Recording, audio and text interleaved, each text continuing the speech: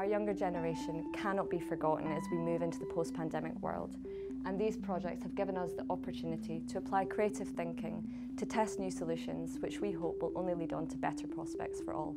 Thanks very much. I'm Katie Marks, Director of Citizens Design Bureau, and I just wanted to say thank you first for the brief, because combining design so explicitly with strategic thinking around the future models of living and working is basically exactly what we're all about. We need to think about sharing as a means of social connection. This scheme, which we've designed with Mikael Riches for Developers Town, is based upon an innovative rental model.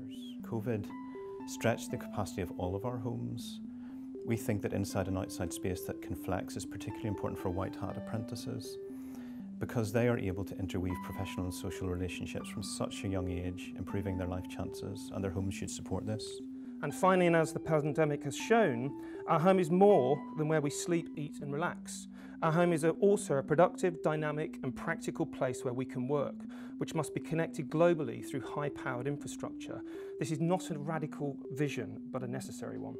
What we're going to discuss today, our lockdown adventure, to design a product AFRO. We are calling this the architecture for the reasonably ordinary. It's well reported that there is a chronic housing issue in this country. We think that we should reframe this crisis as an opportunity, and we think the future lies in designing developments that include a diversity of typology as well as tenure.